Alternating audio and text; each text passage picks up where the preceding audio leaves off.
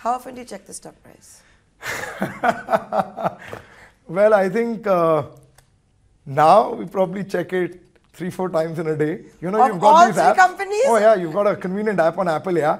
So when I pop it up, it just shows all the Inox Group companies, yeah. But other than that, till a year ago, nobody looked at the stock prices because we were going through this realignment. But I think we're now driven by more value creation, about growing the companies. And I think, as I said, Fluoro's just started. Fluoro's just started. With 70% of the revenues coming in from exports, such a large exposure to US as well as Europe. The rest of the world as well. Yeah, the 2023, with all this hard landing, soft landing, we don't know which way it's going to be. How is that going to augur for the company? You know, I think how are you sounding so confident? You know, I think what we do at Fluoro is very, very niche. The fluoropolymer business, which is almost 65%, 70% of our top line and our profit, maybe more in terms of profitability, is a very, very niche business. Very, very specialized product. These are advanced fluoropolymers. The pricing is fairly inelastic, right? We're really competing with companies like DuPont, Dow, 3M. These are not generic commodity chemicals and so on and so forth. So these are things, as I said, which are price inelastic. You have to, it's like Colgate, you know, in common parlance, whether you're going through a good phase or a bad phase, you're going to use Colgate, right? And you don't change Colgate in a... People are going to continue using refrigerators for which you make... No, so we make fluoropolymers. So 70% of the fluoropolymers, so refrigerants or gases is maybe 10% of the business. Commodity chemicals would be about 15% of the business. 70% is advanced fluoropolymers and advanced materials. Those are things which are used in EV, which are used in 5G, which are used in the auto sector, which are used in increasingly in solar. Very, very high-end aeroplanes and so on and so forth. So this is not your refrigerant gases and the commodity chemicals, which are 20-25% of Gujarat Fluoro. So the 70% which we supply are very specialized needs, and they're inelastic. You have to, you're married to us. The approval cycle is very, very elongated. Very specialized products, like I said, it's taken us almost 7 to 8 years to get to where we are. Very difficult to get into. It takes 4 or 5 years to get your products approved. And nobody wants to approve new products because, you know, it's like Colgate, as I say in very common parlance. You know, unless there's a Baba Ramdev miracle, you don't change Colgate, right? You're used to it. Yeah. Or at least I've been using Colgate for the past 30 years. I've now changed it. People once approve your products, don't change. So, as I mentioned, the 2 or 3 European American competitors we work with are guys who've not been able to scale up or grow these businesses due to ESG concerns. Also, a lot of the realignment which has happened in those businesses globally. And we've used that opportunity to really scale up.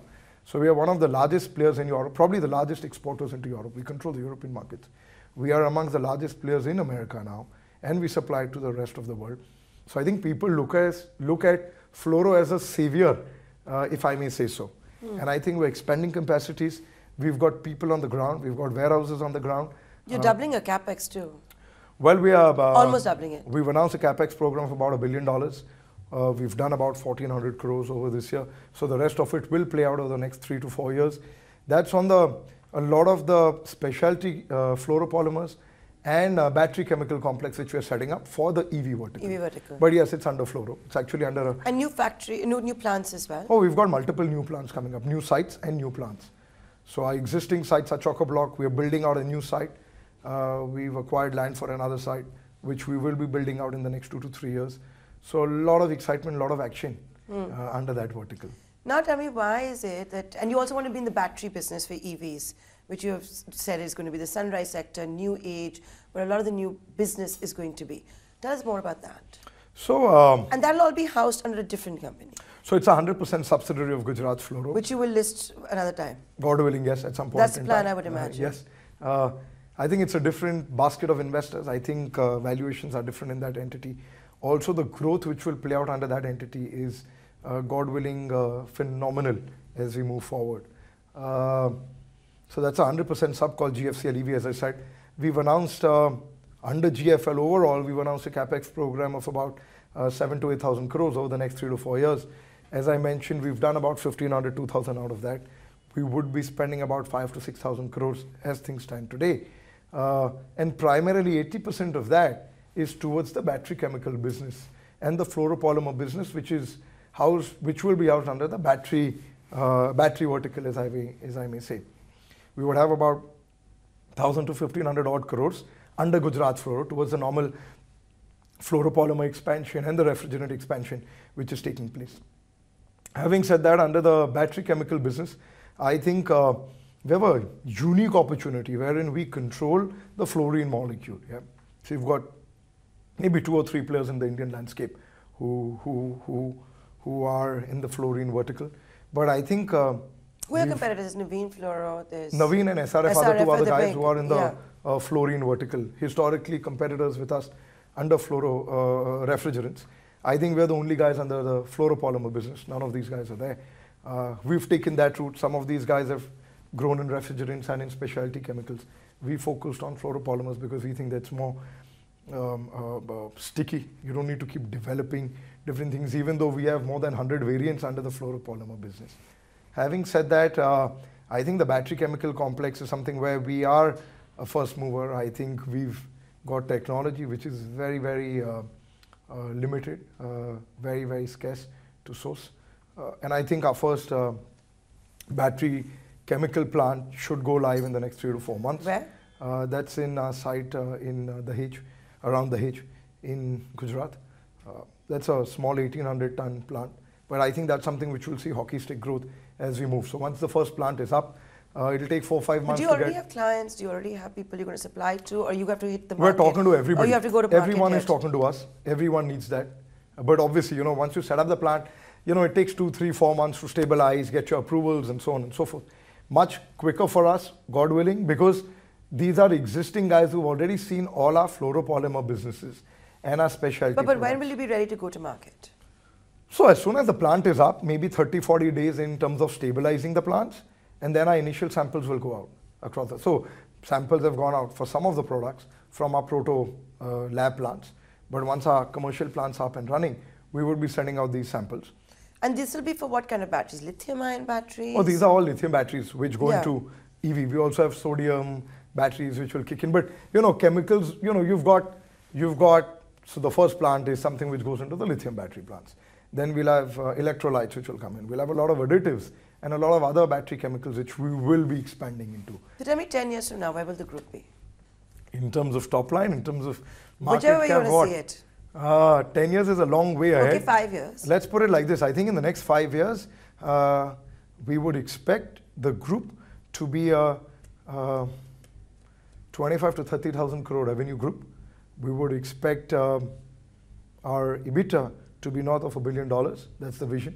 And we would expect, in terms of market cap, to be north of 20 billion. How far are you from all this so that our viewers can also understand? I think we are working on all the aspects which we want to achieve. And God willing, I think, fortunately for us, all the verticals in which we operate, right, they're all growing businesses. But These a lot are of fund sunrise managers now, for sectors. example, are saying, has specialty chemical, because you said this is just the beginning of the ride for GFL, and I'm going, and valuations. Has it peaked out? Because you're painting a very different picture. When we talk to fund managers, they're of the view that, yeah, we spotted specialty chemicals, and maybe now it's overstretched and, time to book profits. I think they've seen specialty chemicals from the perspective of more or less commoditized parts, right? So you've got some people making X, Y, Z. Over the past 2, 3 years, some of them also had significant profitability thanks to COVID, thanks to supply chain issues and so on and so forth. I think some of them have come down. There's no rocket science in what a lot of these guys do. I think our ride started only 7, 8 months ago. We were always underplayed at that point in time because of the realignment, the mess which was going on. And we were not communicating at that point in time. So as I said, our ride started about a year ago. We're just at the brink of where we need to be. What we play in are advanced fluoropolymers, advanced materials. Very, very niche business. And the growth which is ahead of us is phenomenal. With yes, 32% like gross margins. Yes, and it includes... with 32% type margins. Well, I would just say what we've said is we should be at 30% plus margins going forward. We've had 34% margins, we've had 38% margins, but we are not saying we'll be 34, 38, 60, 50. We're just saying we should be at a 30% margin level on a sustainable basis. I think the segments in which we operate are very niche. Our fluoropolymer capacities are only going up as we're moving forward. Our EV business is just starting up, yeah. We've done nothing until now there, just the first plants kicking in. And you know, to be honest, as the EV business takes off in India, right? So, you know, you've got various estimates. You've got people saying the EV penetration today is 2%, it will become 20%, 30%, 60%. You pick up any number, the studies just keep changing on an ongoing basis. So we are at 2% and we supply 0 at this point in time. Now look at the growth, the possibility, which is going to kick in. So frankly speaking, our first plant is only kicking in. Is it going to go 10x? Is it going to go 15x? Is it going to go 5x? And then various additives and electrolyzers and a lot of other stuff which will kick in. Where will this go? I'm not going to share all that information at this point in time. But I think the trajectory in front of us is phenomenal. All I can say is whatever we've invested in fluoro in the 25 years of it being around, we'll probably invest much more than that in the next 3 to 4 years. What you invested in 25 years is what you're going to invest in the next 3 to 4 years. That's a great headline. Yeah. And with that, Devansh, we're out of time. Thanks so much for giving us this Thank interview. You. All the pleasure. very best. Thank you so much, Nayantara.